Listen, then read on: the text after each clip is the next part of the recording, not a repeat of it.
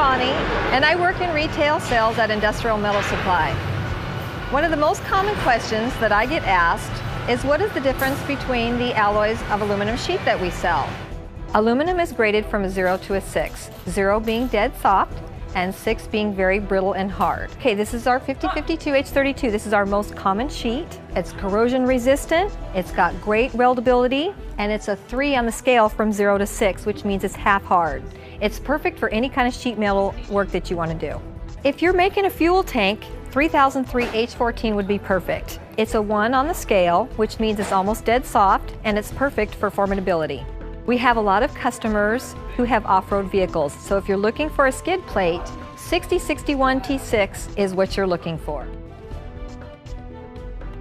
As you can see, bending the 5052 H32 is easy and the formed edge is consistent and fluid. But when we try to bend the 6061 T6, you can see the material has fractured, which looks like peeling paint. Industrial Metal Supply will help you pick just the right aluminum for your project. You can visit us at one of our many retail locations, call ahead and have your order ready at will call, or visit us online at industrialmetalsupply.com. In C.1.9, we're going to describe the main properties and uses of aluminum and its alloys. In everyday conversation, when we say aluminum, really everything is an aluminum alloy in reality. We very rarely will come across pure aluminum. So we see that every day from our phone construction, like the HTC One here, to our tin foil, to our pop cans, all those types of things are all really made of aluminum alloys. But what we're going to do is we're going to break these down into aluminum versus their alloys so we can compare them. And we'll start with the properties. Again, these are going to start in black with the physical properties. And aluminum and their alloys are not magnetic, and that can be compared to iron because most iron alloys are magnetic except for stainless steel, and pure iron obviously is magnetic. So there's a difference between aluminum and iron. Aluminum conducts electricity and heat. Aluminum alloys also conduct, but a little bit less than the pure metal. They're both malleable, but the alloy is a little bit less than the pure metal. And they're both ductile, but again, the alloy a little bit less than the pure metal. They're both low density. This is one of the main points of aluminum. It has a low density. When we add other elements in, it becomes slightly higher density than pure aluminum. The density basically allows us to keep the mass down, so that's why aluminum is very lightweight. When you pick up a piece of aluminum, it's much lighter than if you picked up a piece of steel of the same size. The steel is going to be a lot heavier. They're both shiny, but the alloys tend to be a little less shinier.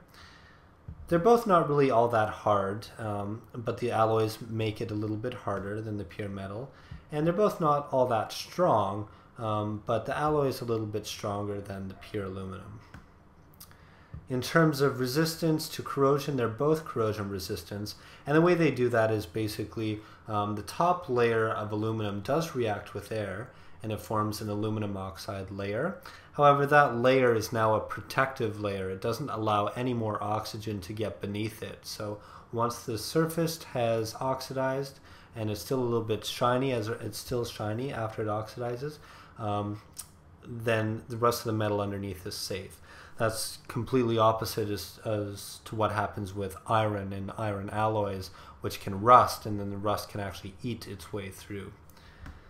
In terms of uses, pure aluminum, again, we don't really encounter it a lot in everyday life, but highly reflective mirrors, not the mirrors in our homes. The mirrors in our homes are generally from silver. But if, for example, if you bought a really expensive telescope that was a reflective microscope, it could possibly be made of aluminum to make the mirror. Electrodes, we'll be looking at aluminum electrodes when we do the electrochemistry unit. And aircraft construction, so the alloy, to make it a little bit stronger, of course, you want your aircraft to hold together. But again, the advantage here is that this is low density, so this is how we keep our aircraft from getting too heavy, is by building them with aluminum alloys instead of like steel. Pop cans are also an aluminum alloy made with sort of manganese. And cooking utensils inside our kitchen. They're corrosion resistant, so they're good to cook with. And some of our furniture, if it's very lightweight and it's still made of metal, it's probably made of an aluminum alloy.